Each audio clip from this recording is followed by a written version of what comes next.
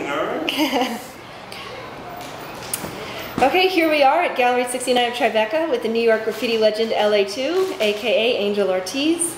We've been preparing for LA2's solo show that starts on October 6, 2011, and we'd like to talk to the artist himself now, 1 week before his New York exhibition at Gallery 69. So let's get started. Okay, how did you first begin experimenting with graffiti art? It started through me.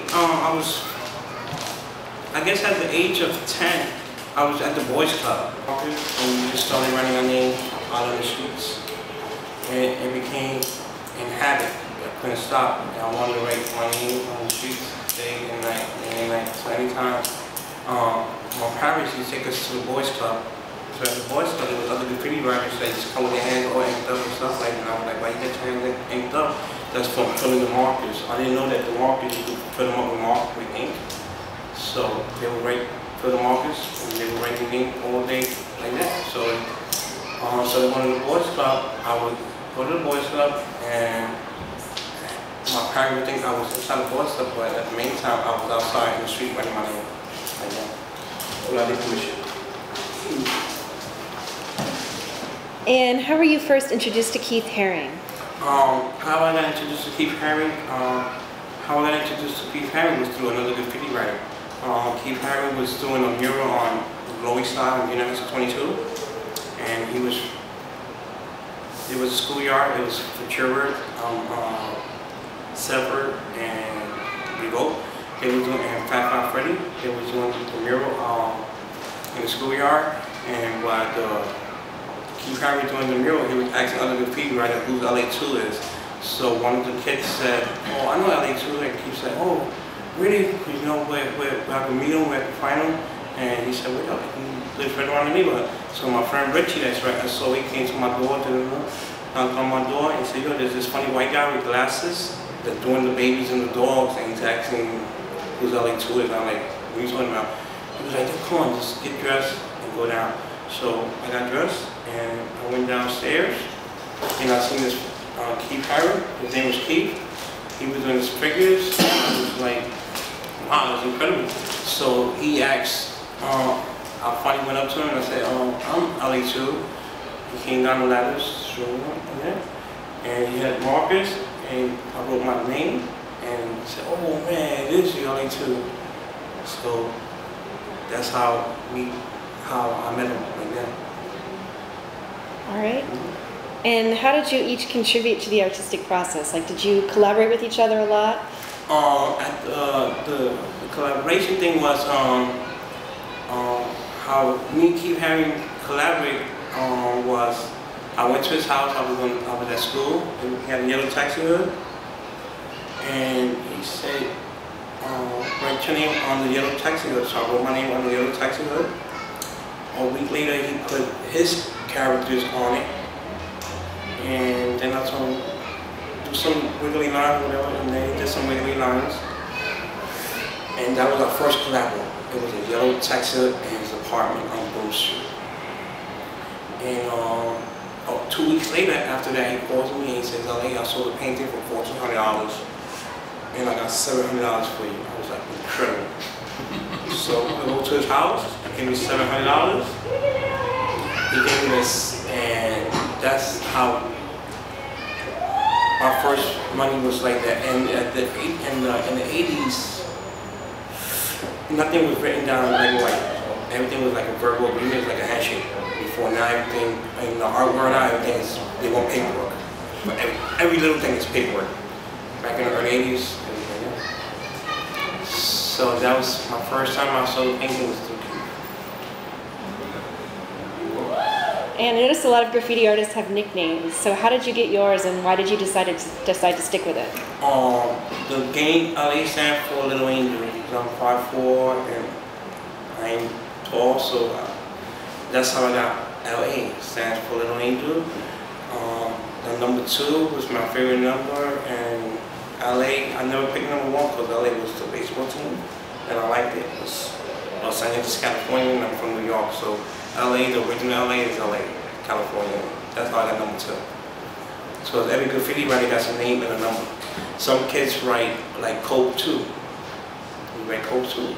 And so Stay High 149 and Chris 217. So a lot of graffiti writers, they got these numbers. Maybe every number is different. Some people like the area code where they front 212. So every graffiti writer is incredible. Some like Min 1, Sepher 1, Hayes 1, Days 1. It's so graffiti and numbers. I don't know. That's how a lot of graffiti writers, that numbers are. It's funny. Okay. And how did you come into collaboration with Gallery 69? And has your art developed at all while working with this particular gallery? How I got through Gallery 69 was, I guess a friend of mine was walking around the neighborhood and seeing some of my artwork in the gallery. And I was like, what are you talking about? He was like, yo, there's this gallery that's showing your artwork and you should go down there. So that's how a lot of galleries are. That's how I go to a lot of galleries. So I go down there and I see my artwork that's displayed and I was like, oh shit. Well, how I didn't even get invited to the show, how this happened? So this guy named Jack was showing my artwork. And the guy that owns the gallery, I guess his name is Steve, and Steve knows this guy Jack. So Jack showed the artwork and I came down there and I introduced myself to Steve, and every gallery is like, oh, I'm glad that I met the artist. So he said, would you like to have an exhibition? And I said, yes, I would like to have a show there. And he's giving me the opportunity to do my show on October 6th. So that's how that happened. Because, you know, the man upstairs works in mysterious ways, you know. That's my break. That's the break that I got when it comes to the artwork. Sounds like a good break.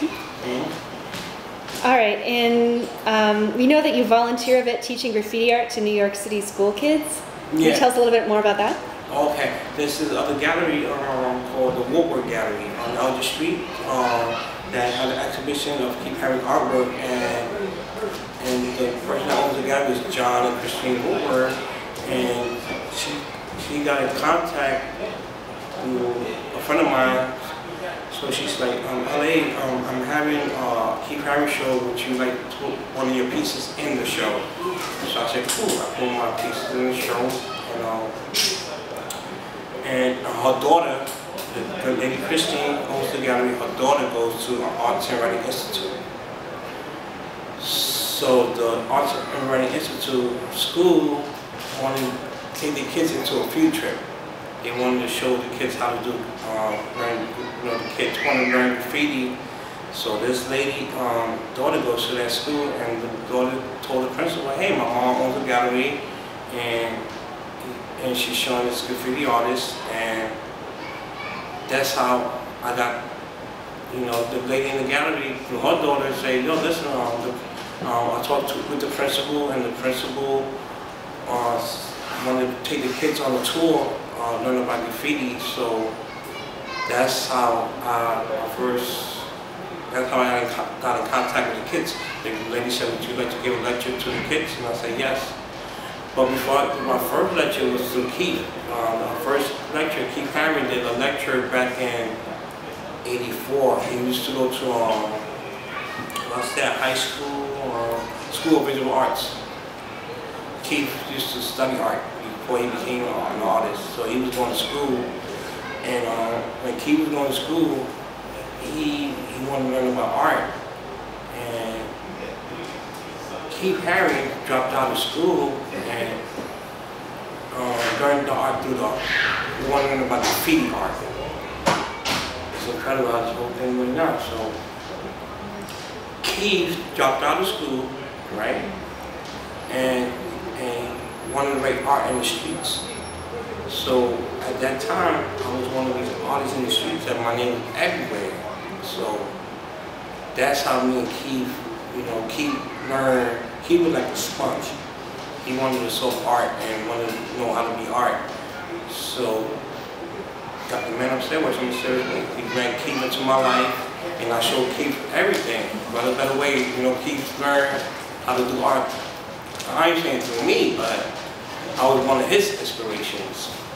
So that's how And in the graffiti work, that's how a lot of graffiti writers become partners. You know, a lot of kids see other artists artwork and they want to collaborate when they meet this person. It's like, it's a bond, it's a friendship that grows here. And that's how me and Keith did started.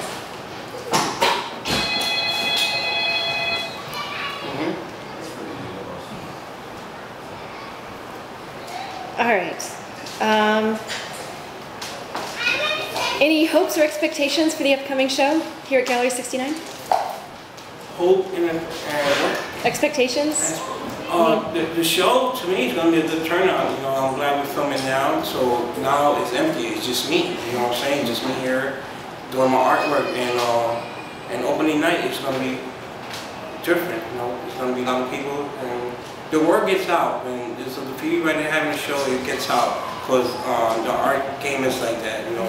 There'll be a lot of graffiti writers coming from Brooklyn, from Queens, and everybody, they'll meet here. And plus, everything now is Facebook, so one friend tells another friend tells another friend, and before you know it, you got 1,000 graffiti friends hanging out, so there'll be 1,000 graffiti writers here hanging in the gallery. And it's good for it's good for me, and it's good for the gallery too. So the guy Steve, if he's interested in meeting more other graffiti writers, like more legends, and he likes to collect art, he'll get a nice crowd now, you know what I'm saying? Mm-hmm. So now Steve, if he likes art, a lot of graffiti writers will come. So he'll meet a lot of graffiti writers too. So if he's into collecting graffiti art, he'll meet thousands of graffiti writers. Okay. All right. And one thing I noticed is that you have a lot of artwork here, very prolific. So do you ever have like artist block? Do you ever get stuck? No, I don't get stuck because basically it's like it's a gift. It's a gift. You know, it's like me when I wake up. If I don't paint, I feel miserable. You know what I'm saying? It's like artists that paint. They wake up and they wake up and they want to paint. And it's a blessing that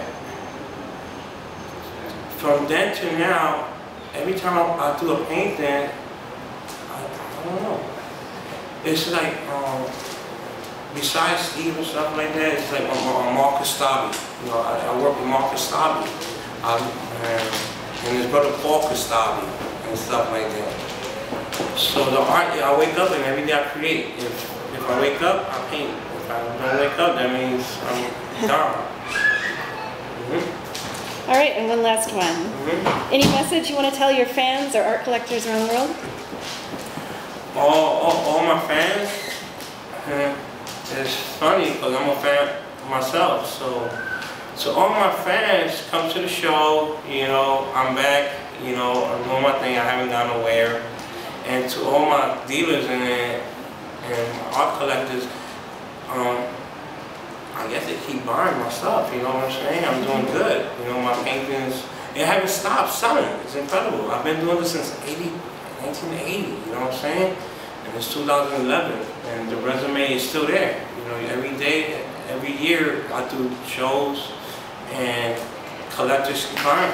You know, and the thing is now, I'm branching on my own. You know what I'm saying? And everybody thinks it's Keith Haring. It's just not Keith Haring. It's me. You know what I'm saying? So I'm still doing what I'm doing. All right. Thanks so much.